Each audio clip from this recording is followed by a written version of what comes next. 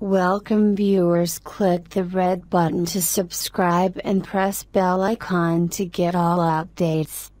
Mr. Spicer, I hope you guys had a good weekend. It was definitely a busy one for the Trump administration. On Friday, the president signed several proclamations ahead of the start of the new month. Those are all available at whitehouse.gov. On Saturday, you may have not noticed, but it was the president's 100th day in office, for those of you not keeping count. The president took several significant steps towards leveling the playing field for American workers and businesses while visiting an Ames factory in Harrisburg, Pennsylvania. Ames has been making tools in America since before our country's founding. It's an example of the amazing persistence of the American spirit, the type of company that will be able to expand and create new jobs under the president's pro-growth economic agenda. He signed 2 executive orders at Ames that will help keep jobs and wealth in our country. The first fulfilled an executive order of a major campaign promise by directing the Secretary of Commerce to identify every violation and abuse of our trade agreements and to use every measure available under the law to end those abuses. And the second established the Office of Trade Manufacturing Policy, which will be led by Dr. Peter Navarro.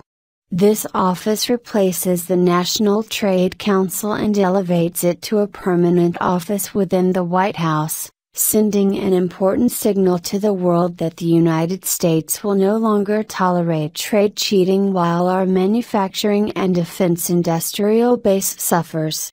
He also signed a third executive order over the weekend establishing the American Technology Council, which will be led by Chris Liddell, which is dedicated to modernizing the federal government's information technology so that it works more efficiently and effectively for everyone. And he wrapped up the day speaking to thousands at a rally in Pennsylvania.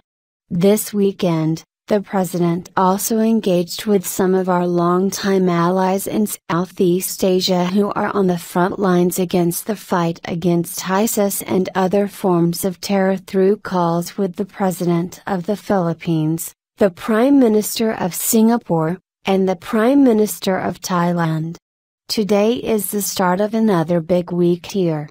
After signing a proclamation on Law Day, he stopped by the Kennedy Garden, where around 100 members of the Independent Community Bankers of America kicked off their Capital Summit. Smaller banks are one of the driving forces behind economic investment and development in our communities, but they have been disproportionately harmed by the dramatic increase in regulation since 2008, declining in number by 20% since 2008. The president's pro-growth agenda, including instituting what he has called a 21st century Glass-Steagall, will allow these banks to spend less time complying with unnecessary requirements, many of which were designed to police much larger entities, and more time, infusing their communities and local small businesses with capital. It's also the start of Small Business Week. Today, Ivanka Trump will be participating in a conversation at the United States Institute of Peace with SBA Administrator Linda McMahon, and the Vice President will deliver remarks at the National Small Business Week Awards program later this afternoon. Back to the president's schedule. After speaking with the community bankers members, the president had lunch with Vice President Pence, Secretary of State Tillerson, and Secretary of Defense Mattis, as well as National Security Advisor McMaster before meeting separately with Secretary Tillerson. I also want to mention this morning that FEMA held a severe weather coordination call to discuss impacts on the remaining threat for continued severe weather across portions of the Southwest to the Mississippi Valley, which has already killed 5 people in Texas. Secretary of Homeland Security Kelly participated on the call, and the White House is in contact with local residents in these affected areas. We'll have those communities in our thoughts and prayers, and encourage everyone to follow the directions of their state, tribal, and local officials to stay safe.